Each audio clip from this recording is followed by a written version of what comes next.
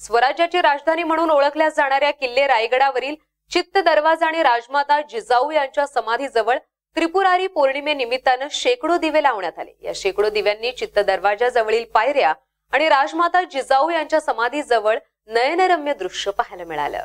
राज्यभरात त्रिपुरारी पौर्णिमेचा उत्साह, आकर्षक रोषणाई आणि दिवे पाहायला मिळाले। दरम्यान किल्ले रायगडावर दीपोत्सव पाहण्यासाठी पायथ्याशी शिवभक्तांनी मोठी गर्दी केली होती। यावेळी राजमाता जिजाऊ समाधीजवळ मावळा संघटना रायगड, कोकण कडा मित्रमंडळाचे शिवभक्त रायगड किल्ल्याच्या पायथ्याशी हजर होते।